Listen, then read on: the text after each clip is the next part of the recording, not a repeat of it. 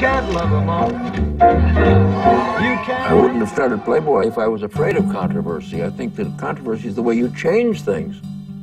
I want to live in a society in which people can voice unpopular opinions. There are probably a lot of people today out there enjoying freedoms who have no idea that Hugh Hefner was the pioneer who got all the arrows.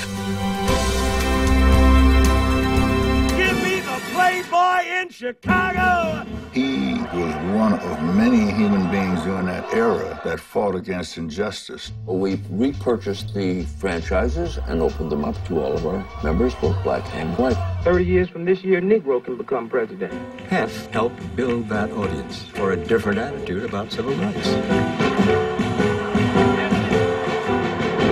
Hugh Hefner was a very clever fellow, and I think also a very dangerous fellow. The day that you are willing to come out here with a cottontail attached to your rear end.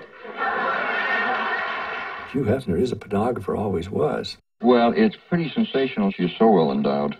Playmate of the Year, Dorothy Stratton. Dorothy, you want to come up here? I create fantasies. Hef creates fantasies. If you go to a museum and you see a Rubenesque painting of a beautiful naked woman, that's art.